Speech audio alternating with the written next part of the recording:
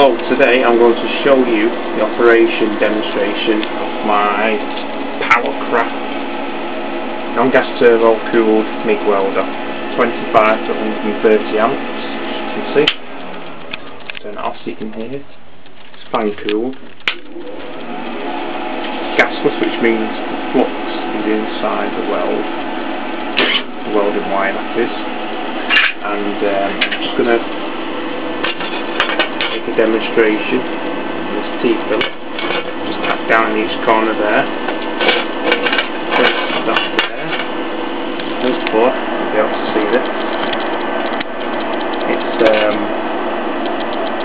4mm mild steel, so I've actually set it to its full power for 130 amps. Minimum is 25, maximum is 130. There is 2 power switches you can change up and down, so you've got 4 settings really, but most of the time I welded it flat out because it's such a small MIG welder anyway. I'll pop this filter over your eyes so you can see what's going on.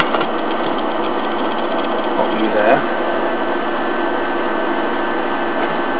I've got my auto visor on, so you can see what I'm doing. Now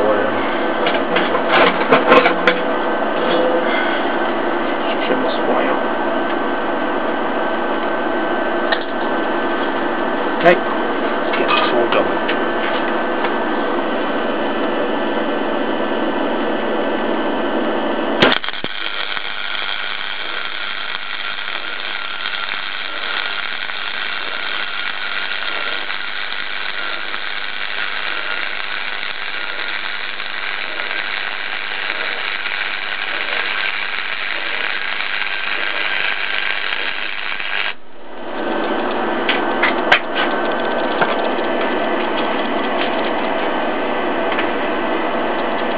Okay, it was 4-inch run.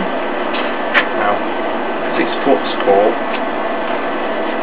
we have this slide filter now, so we can wire it off.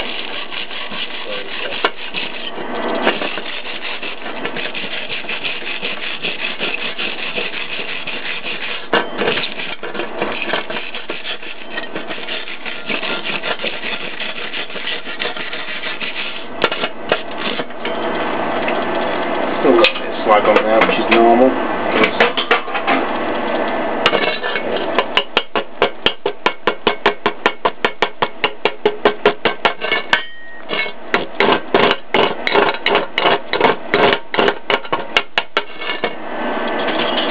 This is the downside of a gasless welder.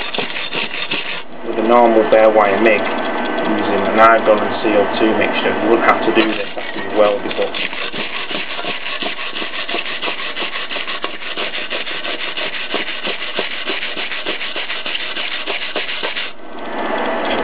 A little bit rough because I have this camera between me. There you go.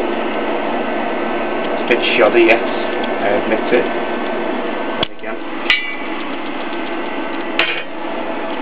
that there is a better example. See, it's smooth as well, it's quite uniform. And there we go.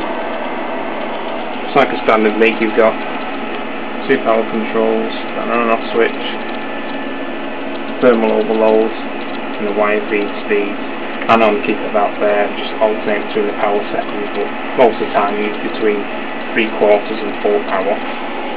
And up the top, that's all here.